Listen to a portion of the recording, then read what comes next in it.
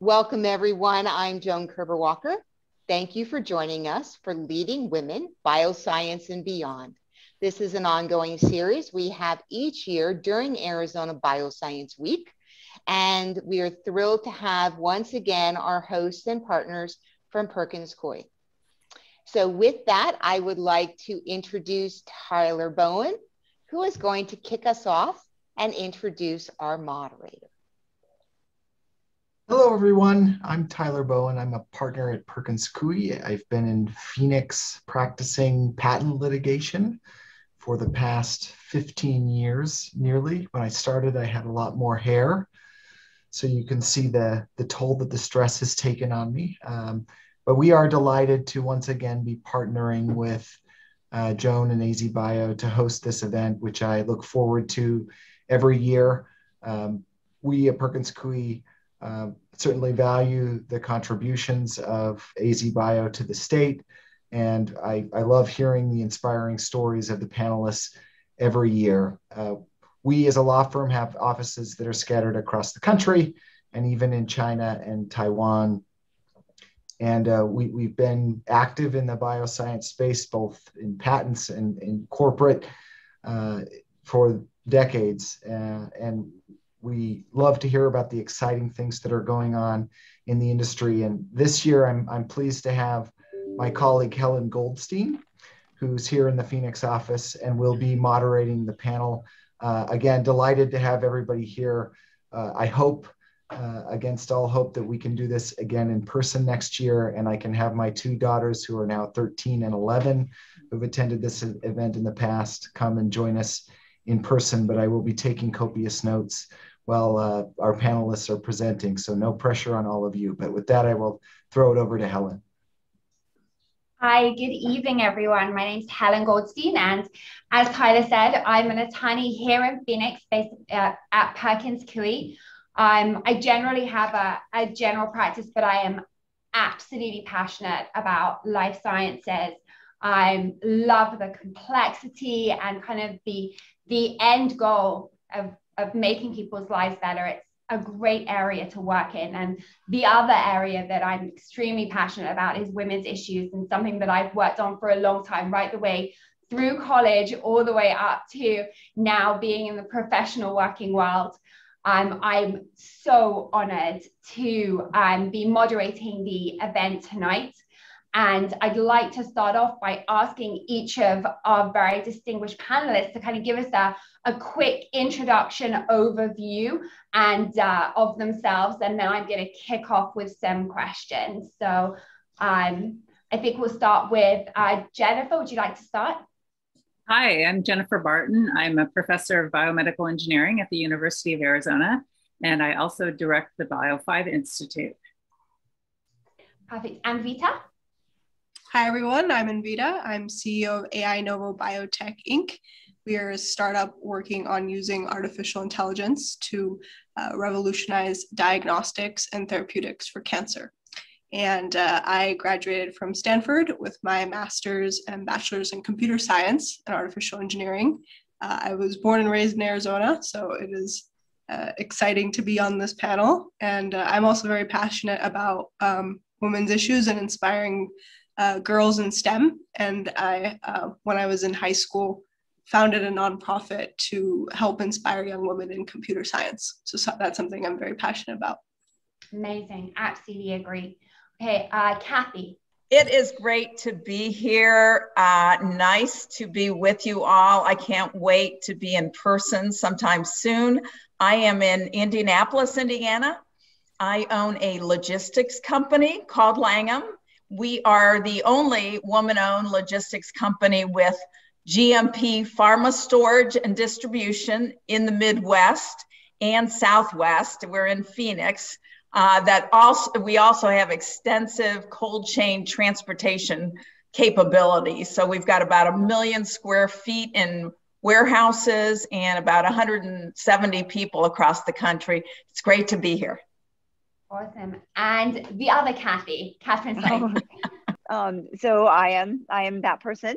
My title is VP of Research and Product Development at Calvary, which is a mouthful of a title, which I think exemplifies being a startup biotech, where you do both the research and the development and the product and everything else. And so I think that's it's a good demonstration.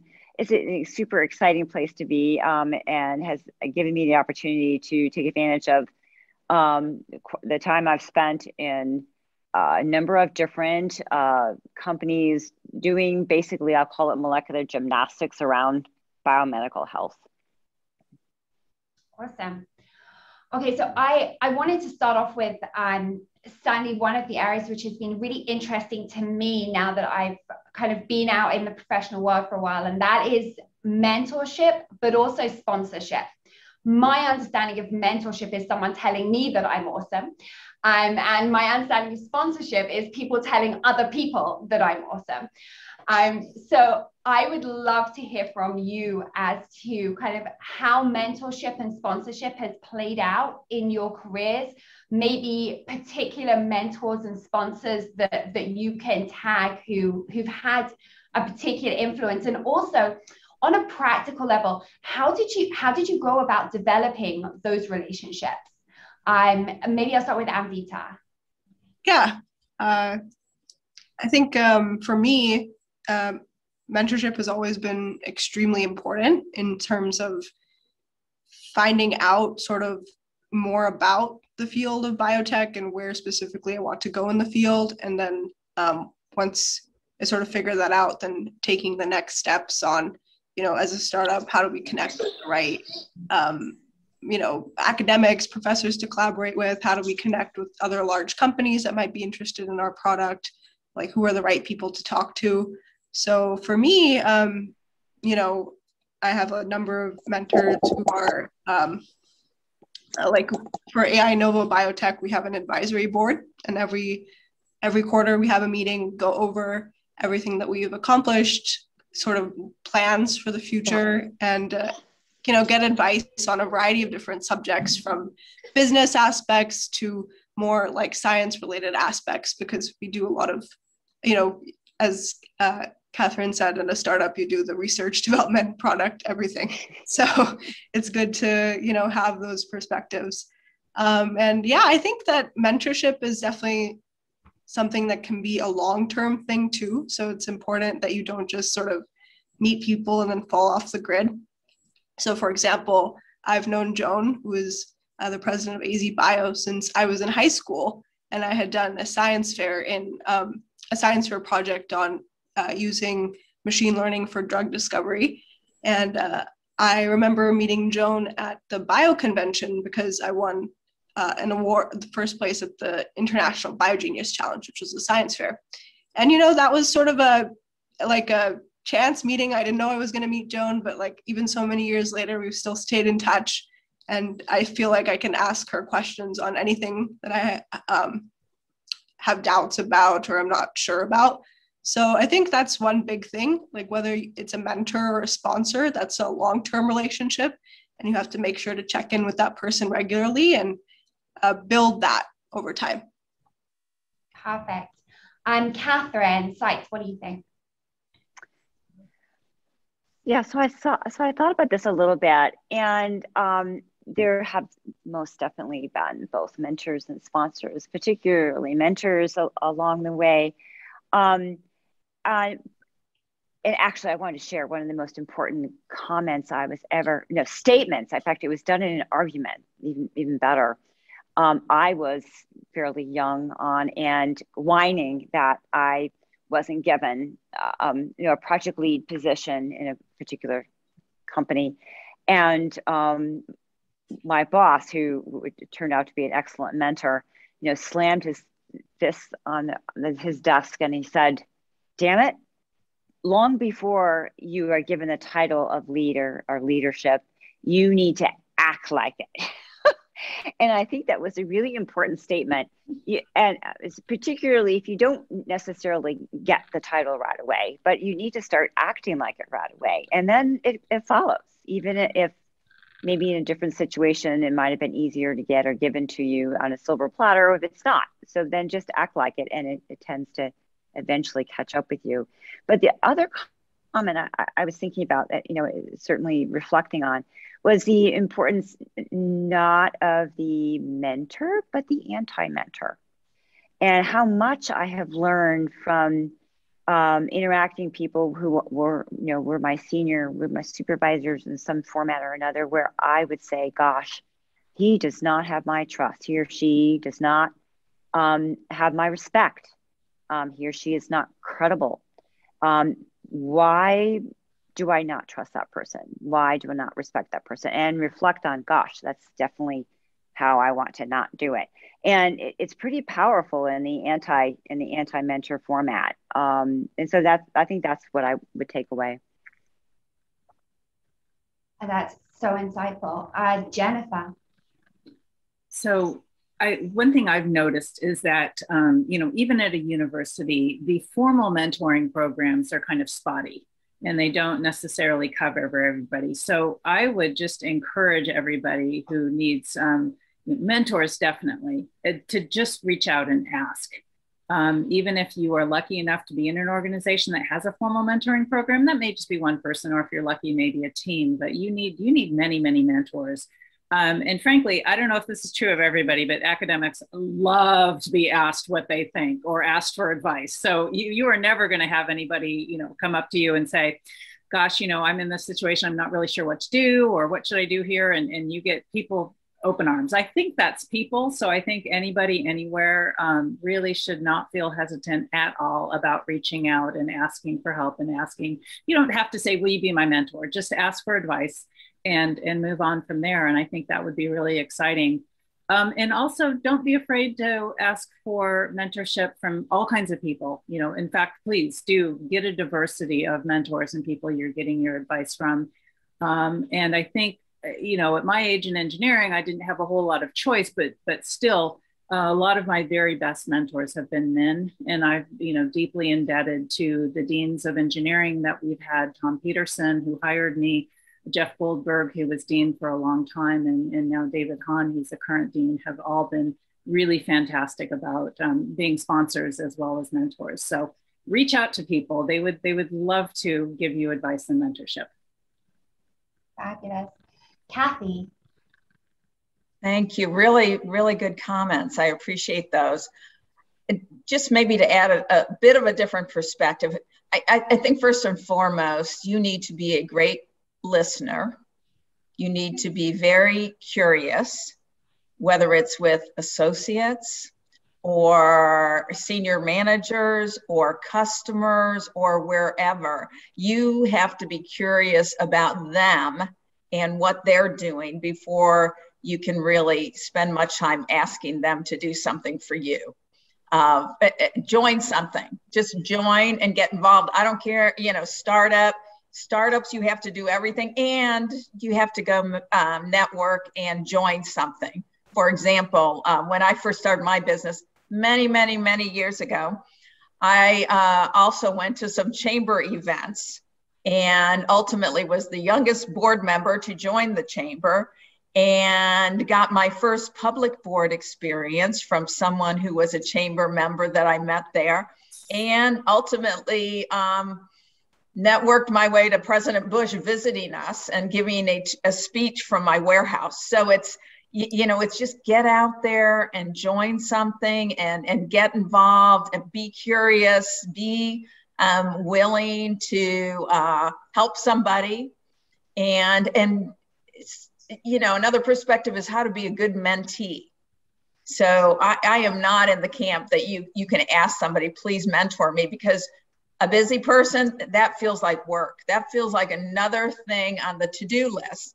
But if someone called me and said, hey, I'm going to bring in a grande, no fat, 1 raw sugar latte, and let's talk for 20 minutes, that sounds good to me. So be thoughtful and about how you approach somebody, and just be a good mentee too. It's just absolutely amazing ideas, ladies. I I definitely think that one thing which helped me become a better mentee was looking for people that I could mentor. I think as women, we often feel like, what do I have to offer? And the reality is that almost everyone has something that they can offer to someone else, and learning to be a great mentor also helps you learn to be a great mentee and work out what works, what doesn't work. Okay, I want to kind of move on a little bit and talk about women's leadership, particularly in the STEM field. I would love to hear from you as to what you think continues to hamper women's leadership, because I think that we would all agree statistics are still not on our side. So what do you think kind of continues to hamper women's leadership? And do you guys have any ideas of what you might have implemented, maybe personally, or you've seen implemented to kind of break through those challenges, or at least manage those challenges? Maybe I'll start with Catherine. Oh, I think it's just basically one word: confidence. I think a lot of people, boys, girls, in high school are just simply scared by that word. You say STEM, it's like, oh, well, those are for the smart people. Well, sometimes I look at, a symphony and say, oh my God, someone smart must have written that. So, it's all a matter of perspective. So I think there's this, people think that STEM must be hard as opposed to STEM must be interesting. And I have the confidence to maybe not be good at it, at least at first. I have the confidence to explore what STEM is. That quote is going on my wall. When you say STEM must be that distinction, STEM must be hard versus STEM must be interesting. I love that perspective. I'm Jennifer. So I have a little different thought. I actually thought about this for quite some time. And I think one of the things, this is particularly true in STEM, but it's true everywhere, is that women have spent so long trying to get equality with men that we have purposefully put aside the fact that biologically women are different than men. Let's face it, women bear the energetic burden, the vast majority of that, for the survival of the human race. We spend most of our lives bleeding every month. If we bear children, that's an enormous investment. And then we bear an infant that is helpless. And then just when you think that's maybe over, then you hit menopause and you have another whack to your brain that occurs at that stage in life. And these are things that do make women different. And we've kind of pushed them under the covers because we're afraid if we talk about them, then men will just say, well, that's why women shouldn't be in the workforce. That's why women shouldn't be in STEM. It's too hard. They can't do that. And I think that's a bunch of bunk. I think, the workforce situation has been set up for a particular type of worker, and many women have they've succeeded in that, but the workforce really could be much, much better. And it would be better for everybody if it were done that way. If we realize that people are different, people need flexibility. The medical establishment needs to take women's issues seriously. We need to allow for things that can happen in people's lives. We need women in the workforce. They are different. That's why they need to be there. And so I really think that COVID, and we're going to get into that in a minute, I think, has brought up these issues of needing flexibility for many, many different types. And I think that's going to be wonderful for women. I think that's going to be wonderful for attracting more women into diverse fields, more diversity of all kinds into all fields, and helping promote everybody. Great. Kathy? Yeah, really, really good comments, Jennifer. And I think COVID has changed a lot of things for men and women, but especially for women with kids at home. My perspective is this is another challenge. We've got challenges, whether it's STEM or we have health issues or kids at home or, name something else. But I'm thinking about the young women in the audience that are in STEM, thinking about their careers, and things are going to come up. It is, whether we like it or not, there is still a good old boys network out there. And let's say something happens, whether you're not a golfer and the guys are playing golf, or, something goes on. I would recommend the first thing you do is look in the mirror and say, how am I interpreting this? And how can I grow from this and move forward? And get out of your comfort zone a little, network. Somebody said it, but go have lunch with someone, or network with a boss or someone you even don't know. I mean, I have a little equation that I think about. Ability, you've got it, times motivation, get out of your comfort zone, equals performance. So if you've got the ability, you've got to stretch yourself a little and make sure you're motivated, and you're going to be a high performer, and no one can ignore that. And Vita? Yeah, absolutely. I think there have been some really great comments made so far. I think from my perspective, I also see, confidence has been an issue with, young women who I work with. When I took my first AP computer science class, we had 3/4 of the girls drop out of the class. So we started with 8 girls and about 22 boys, and we ended up with 2 girls and like 20 boys. And so what was really confusing to me was that the girls who were dropping out of the class had higher grades than a lot of the boys who were staying in the class. And I'm like, you shouldn't be the ones dropping out in this situation. Like, obviously it's not based on the grades. So I was, thinking about this, and I started a club to help teach young women at my school computer science at earlier ages. And I was shocked because we do pretty difficult exercises. The girls would perform really well on them. And then there was this time they had to install a new program. And one of the best performing girls in the class was like, oh, I can't do this. I'm not technical. I'm like, what are you talking about? You've been through the whole class doing the hardest exercises. How can you call yourself not technical at this point? And I think it's that perspective, where you just have to have that confidence to say, yeah, I am a technical person, and STEM isn't much harder than anything else I've done. I've been doing it successfully so far. So I think that women and the world, women have a tendency to be hard on themselves, and the world has a tendency to be harder on women than it is on men oftentimes. And so it's some combination of those factors, a lack of confidence, that I think really, perhaps makes it harder for women to lead in STEM or become leaders. And, you have to look in the mirror and say, am I being too hard on myself? Objectively look at your performance, not how you feel, and say, I think I'm doing well compared to everyone else. And I think that I'm doing well compared to where I was before. That's another big thing, right? And that will give you the motivation to keep going. And I think, that's one big thing. So you have to, I like what Kathy said about motivation times ability, because I think a lot of women have both, and you just have to sort of accept it and view yourself as a technical person. STEM is not scary. It's not foreign.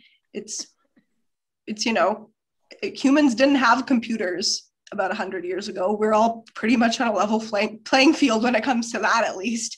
And so you have to sort of, think like, I can do as well as anybody else, and just motivate yourself time and time again to keep achieving. Right, absolutely. I think one thing which I've certainly had a lot of students that I've been mentoring coming through, kind of being told we live in a post-feminist world. You made it. We're done now. And I think because we have done a good job in schools, sometimes of kind of creating a level playing field, but certainly when I hit the working world, realizing that it is not all rosy, was a little bit of a shock. And I remember someone telling me, you'll be okay, just be like a guy. Just be like a guy and you'll be fine. And I one thing that I really try to bring to my practice is thinking like a girl. like thinking like a woman. And one of the ways in which we're seen as doing that is kind of being universal thinkers and being able to see the whole picture all at the same time. And that's certainly been really helpful in a lot of the arrangements and agreements that I write and that I put together. I wanted to move on to kind of COVID, and I know it has been talked to so much about. I wanted to hear kind of how COVID is continuing to affect your work, but particularly kind of any creative workarounds or kind of interesting solutions that you've come up with for kind of the disruptions that you've faced. And I'm definitely going to start with Kathy on this one, because I know that logistics is hugely in the news right now. As you can hear from my accent, I'm originally from the UK, where my parents right now cannot get gas or pretty much anything in the supermarket. So I would love to hear from you, Kathy, to start off with kind of your perspective on this and kind of the ways in which you're dealing with the challenges that your industry is facing right now. Yeah, thank you for that. And really just to provide a perspective that most of us have, but COVID shut down plants overseas. It shut down manufacturing in the United States, and everything has been a mess. If you're watching the news, hundreds of container ships off the port of Long Beach, or off the port of New Orleans, anywhere is just, it's a mess. Pile on that the Suez Canal debacle. There's a chassis shortage in the U.S., so even the chassis that the containers sit on once they get off the ocean vessel, there's a big shortage of those, and they're piled up. Meanwhile, we're at home ordering more online, and there's a worker shortage, and so they're not fulfilling those orders. So we've really got a perfect storm, and fun fact for the group, the median cost of a shipping container from China is now to the West Coast is now $21,000, which is twice as much as it was in July, which is twice as much as it was in January. So that's how it's affecting the macro environment. And by the way, by 2025, we have to have another 350 million square feet of warehouse and distribution space just for retail. So that's not API or raw materials for pharma or manufacturing or anything like that. That is just retail. So it's been a little crazy. Most of our workers were essential. So they were frontline warehouse. About 65 to 70% of my team are warehouse workers. So they were there the whole time. I have never stayed home. I've been in my office the whole time. Just my teams were in their offices too. So we did a lot of things. We're still doing them. So every customer has an A team of Langham people and a B team. And that A team and B team eat lunch separately. They use separate restrooms. If we're in groups, we're still wearing masks. Some of the creative things we've done is, of course, COVID pay for the people who are on site. And also a lot of, we bring in ice cream about once every 2 weeks. We have chili cook-offs. We bring in lunch, pizza. We gave everyone a bonus at the end of the year. So it's more, company meetings, a lot of video messages to the team.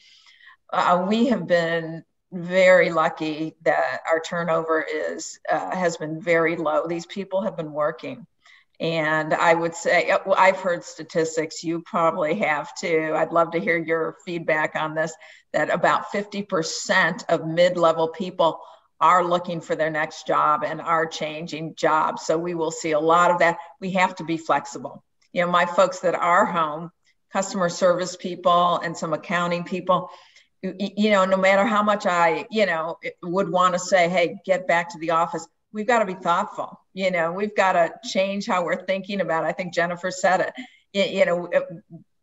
They have learned a new life, and by the way, they're productive. So, we business owners have to think differently about how we bring people back, and we are. So we haven't brought the people back that don't want to come back yet. We're really, I guess, right or wrong, as a small business, we're watching to see what Eli Lilly does here in Indy and Cummins Engine, and we're sort of following the larger companies because, frankly, they're giving us some cover with our teams.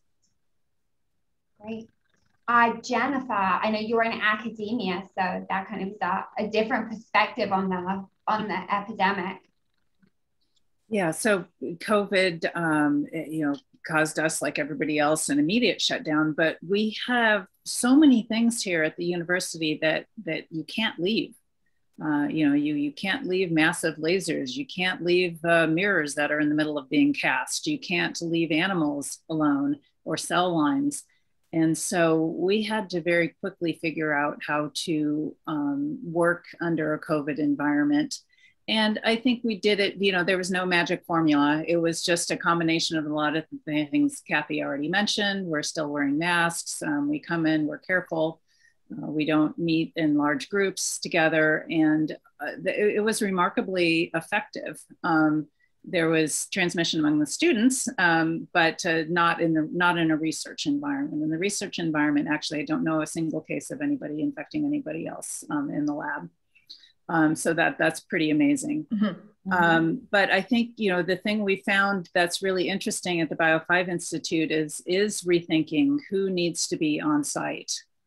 And one of the things that may be really extraordinary is wondering if people are productive at home. And I think we have to be very careful that we set up long-term structures so that people can continue to be productive at home, and the support and the monitoring they need to do that. They don't need a desk. So the days of every single one person equals one cubicle or one desk or one office, I think are going away. We may find ourselves with an awful lot of office space that we can repurpose if we have people at home. And, and then get people, we've tried for decades to encourage people hoteling, come in, sit down with a group that's not your own, learn something from people, mix up. That goes against human nature. People want their own space, but this may actually just make that happen, where people who work from home half the week and come in half the week do by necessity get mixed up and sit next to each other. And I'm actually kind of excited to see where that might lead. All right. And Vita? Yeah, for us, from a startup perspective, we ended up viewing COVID as an opportunity. So we very quickly pivoted to seeing how our AI tools and technologies could be used to design new proteins for COVID diagnostics. And it was an opportunity for us to start forming a lot of collaborations in the diagnostic space. We had primarily been focusing on therapeutics before that. And so that was an opportunity for us to work on a really important problem. And we made a lot of progress in the space too, which we're continuing to test out on some of the newer variants of COVID that are now popping up. And it was also an opportunity for us to then think about how we could use this new technology for cancer, which is an area we had been working on previously. So I think in terms of work speed, definitely things slowed down, especially in areas that, like experiments need to be physically done in person. Ultimately, like whatever you design on the computer, you do need to test it out in a lab. So that component slowed down, but has started picking up very quickly this year. So that's been good. Other than that, I think it did also help, I think, people in different areas connect much better than we had previously. In terms of before, to meet a professor, I'd probably need to be on person at campus most of the time. People didn't do video calls that much. Now it's second nature. You can connect with anyone over video call, no matter where they are in the world. So I think that's really helpful for a startup. And I think it's really good for Phoenix too, because the world is a lot smaller than it used to be before. Right, absolutely. Catherine, I'd love to hear your thoughts. Yeah, it's kind of interesting that all of us here have come to the same statement, which is we kept going. We're in research, we're in the life sciences, we have mice, we have experiments, bench science, and so we kept going. And also the comment that you made, Jennifer, that so we were a startup, so it's a relatively small group and sort of like a family unit, if I'm willing, if my team will let me say that. Everyone else in the building did stay home, but we had the bench science, so we kept going. But nobody infected each other. There was no case in which someone from the lab infected someone else from the lab. We were careful. Now, it did happen for sure that a couple of folks got COVID from their kids, from the kids' interactions and stuff, and we lost them for a couple of weeks. And and we definitely had downtime from people thinking they might be exposed, so they got quarantined for a couple of weeks, and so that was certainly going on. And things did slow down. The other one that continued, but that's sort of, everybody's vaccinated now and it's largely gone, but as a concern, but what's a lasting effect that you talked about, Kathy, extensively, and is absolutely front and center with our company, because real quickly, we use semiconductor wafers basically to build peptide chips for our diagnostics and vaccines. We got stuck really, and still continue to get stuck trying to get a hold of semiconductor wafers, as you can imagine. And all of the chemicals and reagents, we all love to call ourselves, just-in-time inventory, and how efficient that was. Of course, that's absolutely crash and burn now. We have to order things way ahead of time. We have to, pay for that. So we have inventories because we think we might need it before we can get it again. And so not nearly as disastrous as the longshoremen or what's going on in Los Angeles and Long Beach and all over the world. But we will continue to be a world of a completely different supply chain, and manufacturing JIT is just something of completely history. Fascinating, right?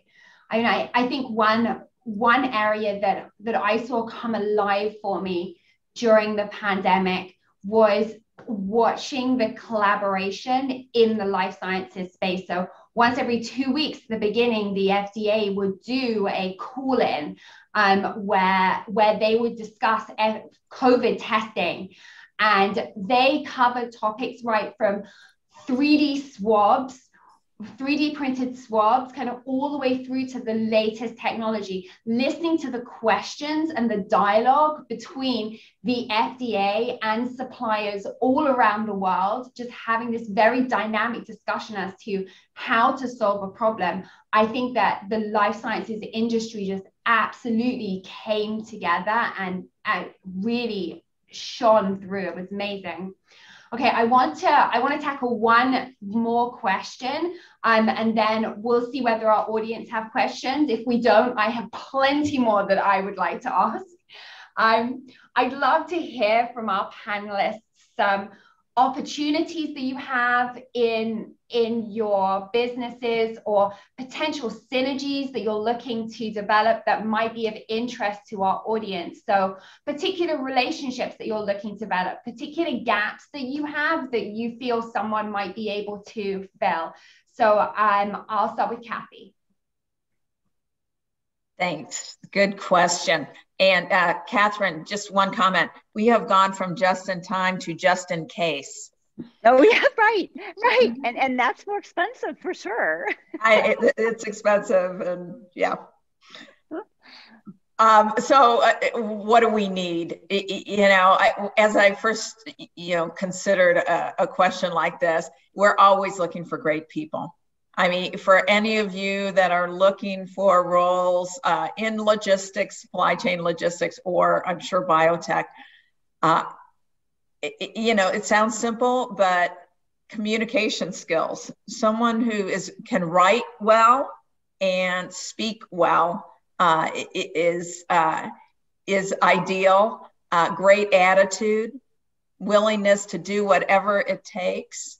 Appreciation for their role and where they're going, and their team and their customers. So, just this attitude of appreciation and caring about each other is, I feel like they can learn the rest. Now, if you're there, which most of you hopefully are, then it's technology. We are implementing labor management systems, drone technology, automated put away of pallets, procurement and purchasing software. So any technology, I would say technology and communication. I have a 22-year-old son, and I tell him, if you can do that, if you can communicate well, and you have high technical skills, you're going to go wherever you want in this environment. Thank you. And Vita? Yeah, I definitely second that we're always looking for great people. So if anyone is in this call and interested in a very interdisciplinary startup in artificial intelligence, biotech, where you can make a real impact, then absolutely reach out. The other thing is that we're always looking for organizations to collaborate with that want to pilot some of the work that we've been doing. So we have a lot of interest from very diverse fields. We have interest from large vegetable seed companies in our products. We have interest from hospitals, from doctors who are doing cancer diagnostics, because our work in artificial intelligence and protein design is has a lot of applications. So if you have a particular area in which you would like to improve your work using artificial intelligence within biotech and within sort of this area, then of course, would love to connect with you. So, Catherine? Hi, yes. We're relatively small, but our group is growing very quickly, but at the same time very carefully.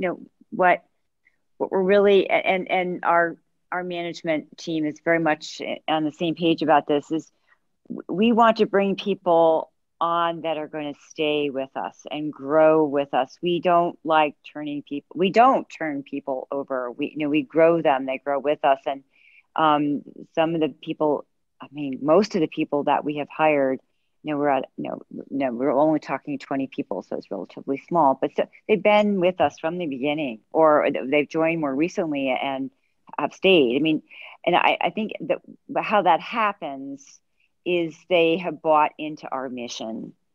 And I think that's yes, they have to be smart, they have to have an expertise, and they have to be driven, but they also have to be driven for what the company is trying to do. And I think that's a really important part, is that they say, this is my mission also, not just the company's mission. And this is our sorry for being sappy, our family. This is who we spend all our time with. We want to take care of them. And I think it shows in performance. Great. Jennifer? Bio5 Institute has 3 missions. One is interdisciplinary research excellence. So that's mostly getting people together within the university. But then our second one is to translate all that good stuff that we develop in the laboratories out into the community, into the marketplace, into the clinic. And so there we're always looking for people who are in Arizona especially, but around the world, who are interested and think, hey, maybe there's something at the university, whether it's a piece of equipment we could use or an expertise I need, please contact me. That's one of the things I do is act as that interface. And the third thing is helping to mentor the next generation of scientists and engineers. So right now we have our Keys High School internship program. Applications are open. So please, if you know anybody who's 16 years of age or older in high school who's interested in getting a summer experience, hopefully in person next year at the University of Arizona, encourage them. It's just at keys.arizona.edu. Perfect. Okay, so I'd love to open it to the floor. If you have questions, you can put them straight into the chat for me. We have about 10 minutes right now. So I'll start with a question. How do you personally evaluate your leadership abilities and how have you changed over time to be a better leader? So I'm going to open it up to my panel. Who would like to take this one? I'll weigh in. Otherwise, I was going to have to think about it. You know, everyone on this panel, we are the last ones paid. You know, we make money after everyone else is taken care of and their families. You know, when I think about my business, I feed 170 families. So with that in mind, you know, you can be a little hard charging, maybe a little too hard charging for some people. And I think over the years, what I have learned is everyone, their personalities are different and they operate a different way, and learn to be a better listener and a more compassionate leader. So still goals in mind, and still we've got customers to serve, but a little slower to take action maybe, and make sure I'm listening and understanding what people are trying to communicate to me. I'm getting better. Catherine, do you have any input on this one? Oh gosh. I hate evaluating myself. Don't do that to me, Helen. Oh, okay, fine. I won't. I think I've tried very hard to take the advice and anti-advice, as I was saying, you know, at the beginning of the hour. And I think I've made progress. Jennifer? I'd encourage people to take advantage of any formal programs they can. I finally, you know, after serving as interim vice president for research and a department head and Pile 5 director, I had the opportunity to go to a formal leadership program. Now, this is probably more than most people want to get into because it was a year-long process. But there's smaller opportunities as well. But one of the fun things that almost all of these do is a 360 evaluation, where they ask the people you report to, they ask your peers, they ask students, they ask other people about you. And boy, is that eye-opening, because I think I listen, and I think I know, and I think I'm pretty self-aware, and I know what people talk about me. And there's stuff that came out of there that I went, whoa, okay, good and bad. You know, it's an ego boost in a lot of ways, but there were a few things in there that I realized I really needed to work on. And so listening, getting informal advice, listening to your mentors and your mentees. But if you can, you know, either just through an organization or any program that your company or institution might have, I would encourage people to get formal feedback. And Vita, do you have anything to add? Well, I think I'm still pretty early in this process of learning, but I think even so, one thing I have noticed is I think that you really are a better leader if you connect well with the people you're leading and you understand where they're coming from, and you take time to talk not just about business, but other things. So that's definitely been a more conscious effort on my part, where it's like, you want to be a good leader, but it's not just like, okay, this meeting, we're going to do A, B, C, now go. You know, you do have to like sort of make sure that you're connecting with people, understanding what drives them, you know, and really being not just like a manager, but to be a leader. I think you need to have and convey a vision to the people you're leading. So I think that's one big thing. Right, absolutely. Here's another question for you. Can the panel speak about a time they addressed a sexist policy in an institution? Were they in a leadership position at the time, and were there repercussions for speaking up?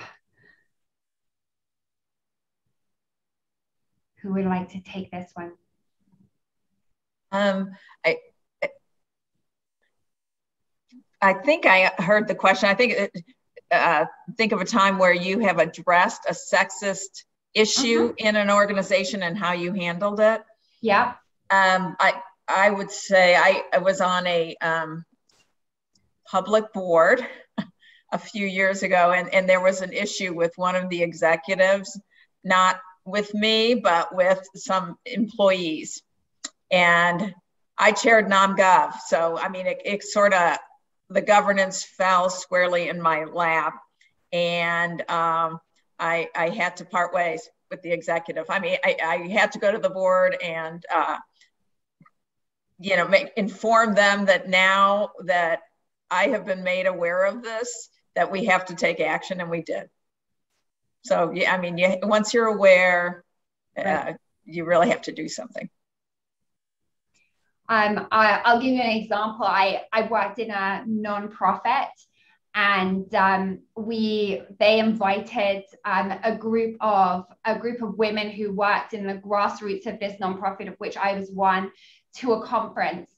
And the panel was a group of men, and they deigned to mansplain to us exactly what we wanted. We were running a number of missions to international countries, and they decided to tell us that, well, the women won't want to go, right? I mean, why would you want to schlep halfway across the world, you know, and leave your kids and family behind? We just assumed that you didn't want to go. And I was sitting in the audience, and I stood up and I said, it's not true for me. I want to go. And then I said, and I call on the women in the room, would you please stand up if you would also like to go?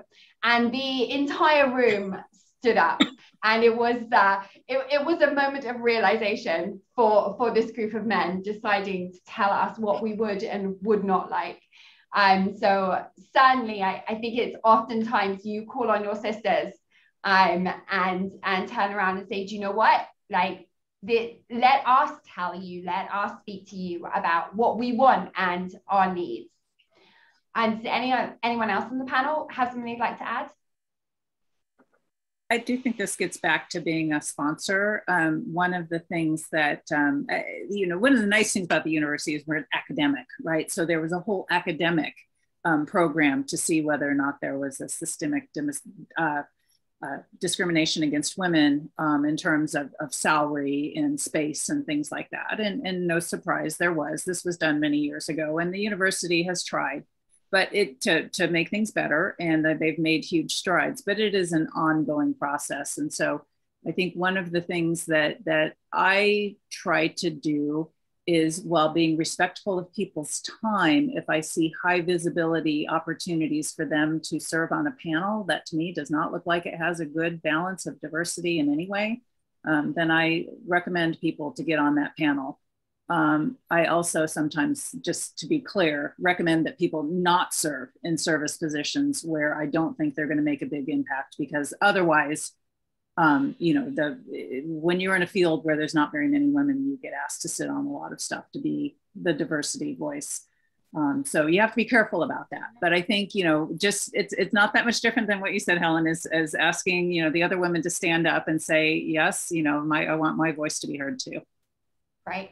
I think that tokenism has certainly also become an issue in our field, certainly with more mandates coming out of having, for example, a certain number of women or minorities on boards. There's certainly a question there as to whether or not that just becomes a token and there are a few women who are serving in those positions, or whether it's actually bringing diversity to the board. And I think the only way that we can do that is by encouraging many more women to step forward and join this industry and work towards those leadership positions. I am looking forward to the day when I am in a majority on a call of women. I'm usually the only girl on my corporate calls.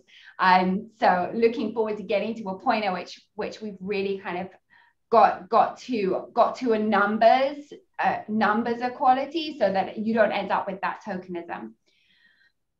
We only have a few more minutes left, so I would actually like to kind of open it up to closing comments. And one thing that I like to do whenever I leave one of these sessions is I'd love to ask people to put into the chat, all of the audience, maybe one thing that you found that was memorable from this panel, just one idea, just so that people can kind of see what other people have taken away from from this and kind of jog people's memories as to what they thought was impactful. So I'd love to open it to our panel to kind of closing comments. So I'll start with Catherine. Okay, closing comments. I think each of us have brought some important points along the way. And, you know, I'd love to see the attendees try to capture that for the rest of the attendees, but also, you know, Jennifer, back to your point, you know, the 365 thing, I would love to hear what you guys think is important, and, you know, to let us see that and potentially even, you know, reach out to you if it was something that we thought might be helpful. So, you know, please use the chat box. I look forward to looking at them personally myself. Mm-hmm. And I know also there's some questions that we didn't get to, so I'll try and collect those and see whether we can't find a way to give you some answers to some of the questions that we didn't get to. And Vita, do you have some closing comments? Yeah, closing comments. I always love being on panels like this because I feel like I learn a lot from the other speakers as well. So thank you all for that. It was really awesome. Yeah, I think closing comments, I think it's a great time to be in bioscience. It's a great time to be a woman in STEM, and it's a great time to be a leader as well. And I think everyone in this panel is a wonderful leader in many different ways. So, you know, if you are a woman in bioscience or you're interested in bioscience, you're in the right place at the right time. So keep working hard. Don't be hesitant to go out of your comfort zone. You don't regret the opportunities you take. You usually regret the ones that you didn't. So, you know, with that little platitude, I will leave you. So thank you so much. Great. Not leave you, but I'm still here, but yes. Yeah. Jennifer. I think what Anvita said, right? You know, step out of your comfort zone. Don't overthink things too much. Go do something interesting and stay flexible. You know, I hate to say it, but I'm getting to the age now where, you know, I have kids saying, oh, you're so old, you just don't understand. So, you know, I grew up at a time when women in engineering were rare, when there maybe wasn't overt sexism anymore, but that time had maybe just passed. And you really did have to fight and wear the suits with the shoulder pads and the silk ties and look like a man. And, you know, things are getting better now, but there's still so much work to do. And I saw we had a comment in the chat about transgender.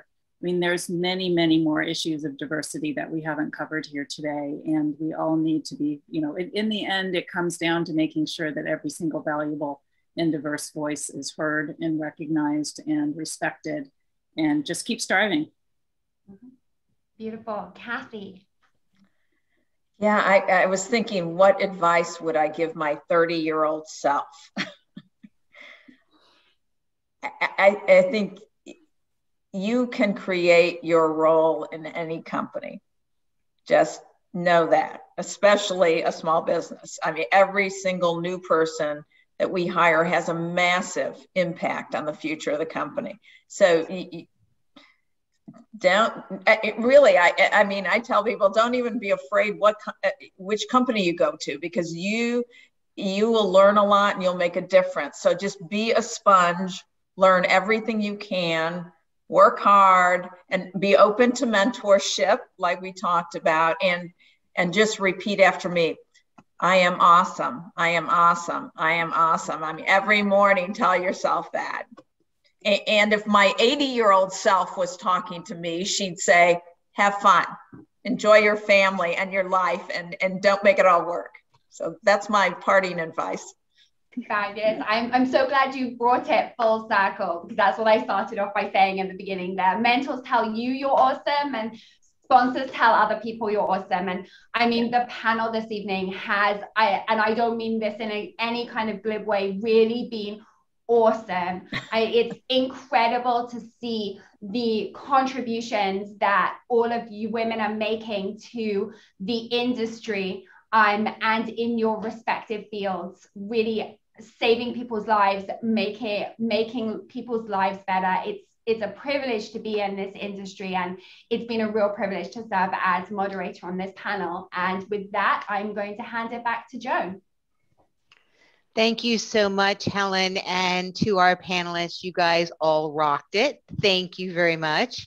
And one of the things that I have found is that women are supportive, right? It's in our DNA, as Jennifer alluded to, in the ways that women are different. And every single one of you, when I asked if you would be willing to help, everybody stepped up. Everybody engaged, and most importantly, everybody did all the work so I didn't have to, because they knew I was busy. So thank you all for just an amazing discussion. Also, I'm gonna embarrass some of our panelists right now. So Helen has been recruited to work with our AZ Bio peers groups, and she's got some incredible experience that she'll be sharing throughout the year. Kathy, she talks about starting her little business. She has grown that business to a nationally recognized leader in the field. And Kathy, kudos to you for doing that. Anvita got to meet me at Bio, but not long after that, she was shaking hands with the President of the United States. So, when we talk about the scary, smart next generation, I think of Anvita. Jennifer and Catherine, talk about getting roped into things. Both of them are stars of Celebrating Life and Science, which premiered on ABC on Sunday, and is now on the AZ Bio website. So if you go to azbio.org under the events tab, you will see the video of Celebrating Life and Science, and make sure you look for Catherine and Jennifer. And with that, as a reminder, we did record this session. I saw a couple of comments in the chat about, oh, I'm so sorry that so-and-so wasn't able to be here. Well, as soon as I get this video edited, we will get it up on the AZ Bio website, and you are more than welcome to share with all of your friends. So this is not the first discussion we've had about women in leadership, and it will not be the last. But we truly appreciate all of our panelists and all of our audience for joining us tonight. And we look forward to the next Leading Women Bioscience and Beyond session during Arizona Bioscience Week. And we really hope it will be in person. Thank you, everybody, and good night. Thank you, Joan. Bye. Thank you. Good night. Thank you. Thanks.